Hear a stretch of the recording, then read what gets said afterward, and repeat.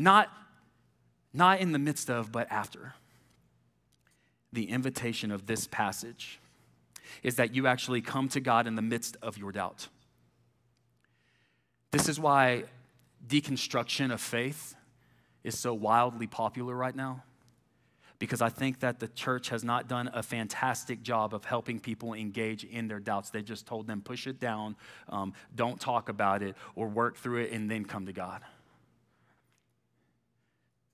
But God says, come to me in the midst of your doubts. Now, what does this look like? A couple of things. One, it looks like really, really honest prayer. This is a very honest prayer from this man as he cries out to Jesus. So you don't suppress it, but you seek God in it as you surrender it over to Jesus. Honest prayers that you may need to say tonight. I don't know what it needs to be for you, but maybe you need to say, God, like, I want to believe that you're good, but why do I see so much evil in the world? An honest prayer that you could pray to God. God, I want to believe that you're the healer, but why don't you heal my body or heal the person that I'm praying for? God, I want to believe that you are the provider, but why don't you provide for me a spouse or somebody to date? Because you've been trying to find someone for quite some time now. God, I believe that you're all powerful, all knowing and sufficient, but why can't I overcome this addiction if Travis is talking about how it's possible? Here, I don't know what honest prayer you might need to engage in and let the Lord speak to. But honest prayers, the reason why you should bring that prayer to God is because honest prayer is how we invite God in. I've talked to a lot of people. It's actually shocking to me. I've talked to a lot of people who have shared a lot of different things, and I've asked them, have they talked to God about that? And they've said no. They would rather talk to like a minister or a friend or a pastor or something like that. And I'm like, God actually wants to talk to you about it. And you also bring other people in. I think bringing in your community is a good thing, but you've got to start by bringing it to God in really honest prayer. Doubt, what it does is it's this invitation. It could cause you to push away God, but it also is this invitation to press in to God. Doubt could do a couple things. It could destroy you, or it could be used to develop you and deepen you. I know this because I've seen my own life, and I have battled with this in some very, very unique ways. What will it do for you? My prayer is that we will learn to press into God by bringing it to him in honest prayer. And then the second thing that we would learn as we're pressing into what God has for us in honest prayer, inviting God into it, we would actually learn to doubt our doubts. That me and you would learn to doubt our doubts. That's Jesus, he's getting at this when he says in verse 23, if you can, anything's possible for him who believes. As you start to turn the faith knob up and you start to engage with God, you see God do a work in your life. This is the invitation of God for all of us. Now, how do we learn to doubt our doubts? A few things that I will list here that have been very beneficial for me and as I talk to others. One, that we would search out our doubt. That we would search it out. So like whenever I was in college, I had this moment where I was kind of thrown into bewilderment in this place where I doubted like Christianity. And it came from this thought that maybe you've had, but I was like, okay, so I'm born in the Bible Belt in Texas my entire life because God loves Texas. And so, God loves your state too, just not as much. But I was like, okay, so I'm born in Texas, and there's a lot of people that have believed in Jesus. Like most of my family who doesn't even go to church, they would say that they believe in Jesus, right? So like this is very normal, at least in the Bible Belt here in the South. And I was like, so do I believe in Jesus just because I was raised to believe in Jesus? Like if I was born in the Middle East and man, I was told that God is Allah. Would I just believe that Allah was God, and I would have just as much of a devout faith? And don't get me wrong, I had my experience with God, but I was going like, but is there anything else? Do I have anything else to stand on? And I was like, I don't I don't know. And so I started to search out my doubt, started reading books like More Than a Carpenter. I started reading books by Lee Strobel, The Case for Faith. I started reading books like The Reason for God by Timothy Keller, all books that I've actually read. Started reading, it's a very great resource, Faith That Demands, or Evidence That Demands a Verdict by Josh McDowell.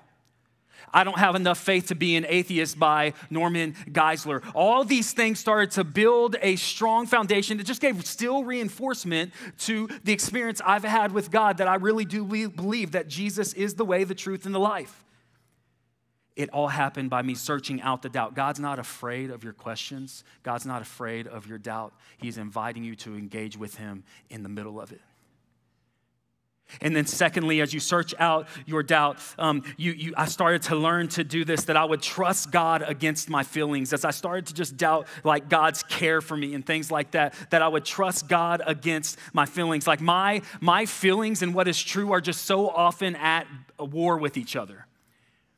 Especially with this anxiety disorder that some of us in here wrestle with, and that I have. And man, like it's created a battle in me that God has created a dependence on him through it. So that's like the silver lining and all that. But I've had this battle of what I feel and what is true. God, I feel like I'm not you. How could you use someone like me? I feel like you just can't.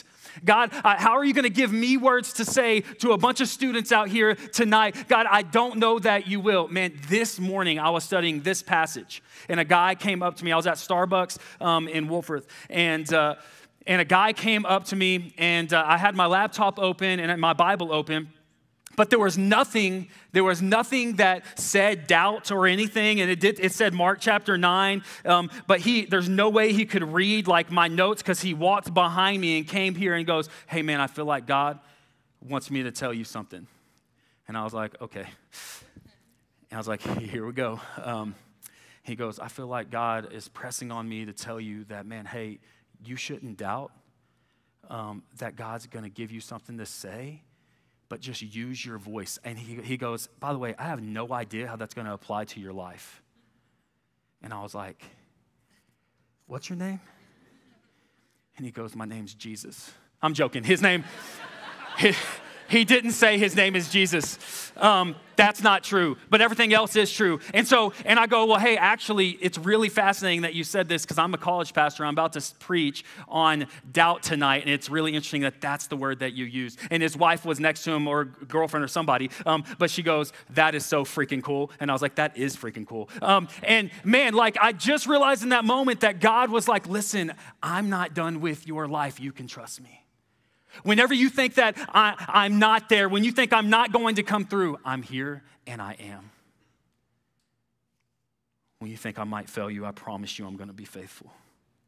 You trust God against your feelings, and you see, it's in that you see your faith grow. And you see that your faith grows because you see his faithfulness. And that's for all of us, that you trust God against your feelings, and then finally that you would trust the voice that's in your heart instead of the one that's in your head.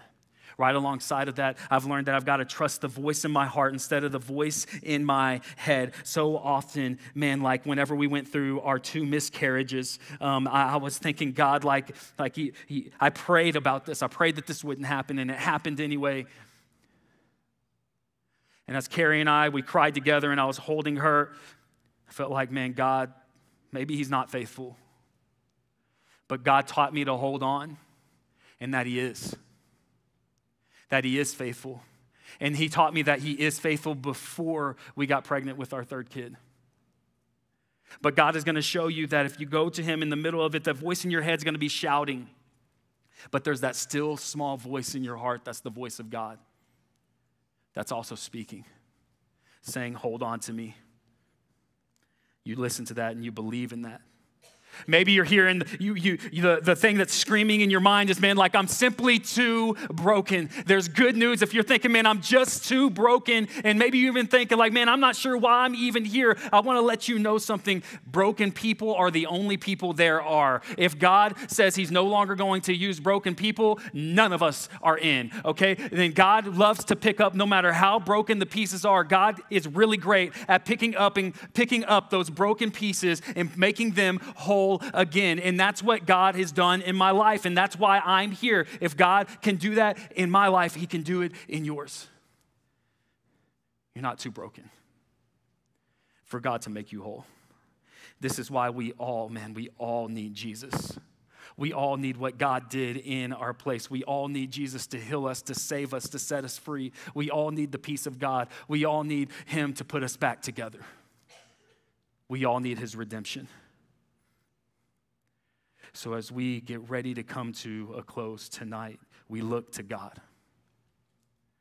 We look to God.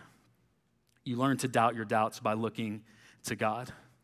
So if you're here and you're thinking, man, my faith is just so small and so weak. Well, this same story in a parallel passage in the Gospel of Matthew, Matthew chapter 17, it's this exact same situation. There's just one other line added from Jesus, and you've probably heard it. Matthew chapter 17, verse 20, Jesus says this. If you go, man, my faith is so small and so weak, Jesus says this. Faith the size of a mustard seed can move a mountain. There's going to be a picture of how small that really is. That's a mustard seed. This tiny, tiny, tiny, tiny thing can be so powerful. And I just want to ask the question, why? Because we come to God not based on our faithfulness, but his. We come to God not based on our weakness, but his strength. Even when we're faithless, he's faithful. We say this line often here. The mustard seed of faith, even though it's so, so small, it can be so, so effective. And so if you have just that mustard seed of faith, you have a mountain of doubt that can be enough. Will you come to God in it? So tonight, as the disciples come to Jesus in verse 29, Jesus says this kind's driven out only by prayer. In prayer, it precedes the power of God being unleashed in so many ways. So tonight, we wanted to give you 4 or 5 minutes of space to just interact with, encounter, and pray to God. And there's going to be some people in the back with glow sticks on like normal, and then there's going to be some of our staff just kind of along the sides here. And if you want to pray with somebody, you don't have to tell them what's going on. You can just say, will you pray for me? And they'll just pray for you. Or if you want to talk, you can. If you want to come up to this altar as a way to go, God, I believe, but help my unbelief here, and you just lay down whatever it is that you're struggling with and battling with, you can come and kneel at this place, and this be a representation of you saying, God, I'm just laying it down physically before you. So if you want to come kneel at the front as a symbol of that, you're more than welcome to do that. But we want to give you space for the next 4 or 5 minutes. Just encounter God. And let him meet you at the intersection of doubt and faith. Will you pray? God, we believe. Help our unbelief, God.